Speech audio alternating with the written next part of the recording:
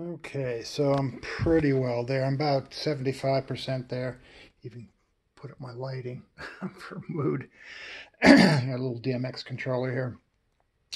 But this is it. So aside from my range of guitars and MIDI stuff, live stuff with the mixer, and got tons and tons of pedals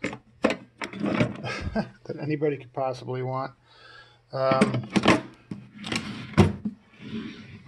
Got the server going. This QNAP server is awesome. You should always have a QNAP server. These things are just great. I'm going to play around with this guy later on, this new pedal, which is very cool from what I've seen.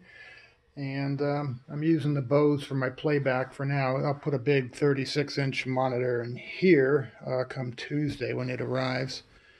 But for now, I'm real happy with the Behringer user interface. The control surface, it works really well. And of course, I use my little audio box to get stuff in there. I've got a tube MP3 as well that I'll stack on top of there, and I've got another ART mastering device that's coming in soon. I've got plenty of amps for all kinds of different things for in-studio use. Aside from all the modeling and stuff you do, I got to get rid of these stupid ass cables because right now there's a lot of noise in the line. I'm pretty sure it's from using this big jumble of cables that I usually use in a live situation with the powered PA.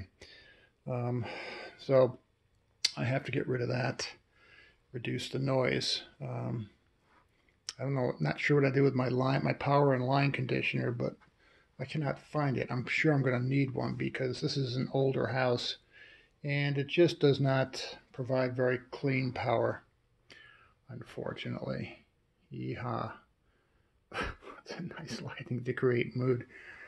And, it's a nice backyard. It's really pretty. Really pretty. So, looking forward to putting this space to good use.